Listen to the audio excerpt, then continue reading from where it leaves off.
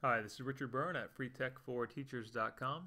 In this video, I'm going to give you a short overview of how you can search for Google Documents, Google Presentations, and Google Spreadsheets that have been shared publicly.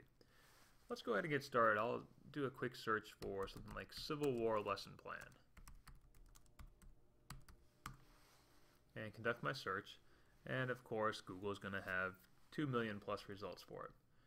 So let's go over here to the right hand side and open advanced search, and we'll scroll down here and in site or domain type in docs.google.com and now do the search.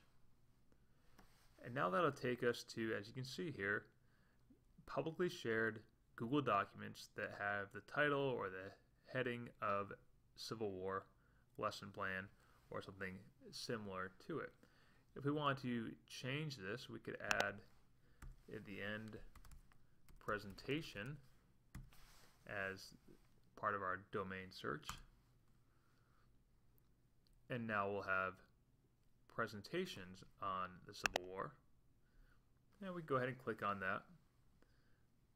And that's going to open up the presentation.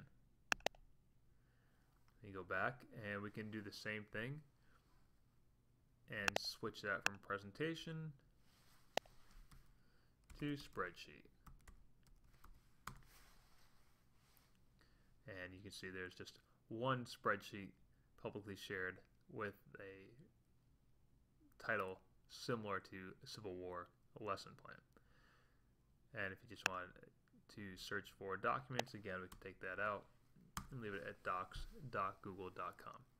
So it's a nice way to search for content that typically wouldn't appear in a Google search unless you had refined it by site or domain.